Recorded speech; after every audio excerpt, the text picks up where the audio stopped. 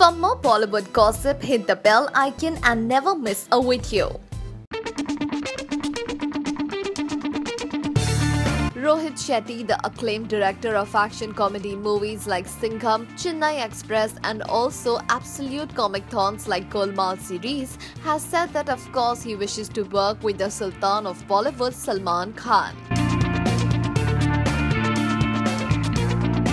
Well, after working with Shah Rukh in Dilwale, obviously it is natural for Rohit to wish to work with the other half of the Karan Arjun jodi, Salman Khan. Imagine what a treat it would be for fans to see the absolutely colourful action director work with the equally colourful Dabangg Pandey on screen.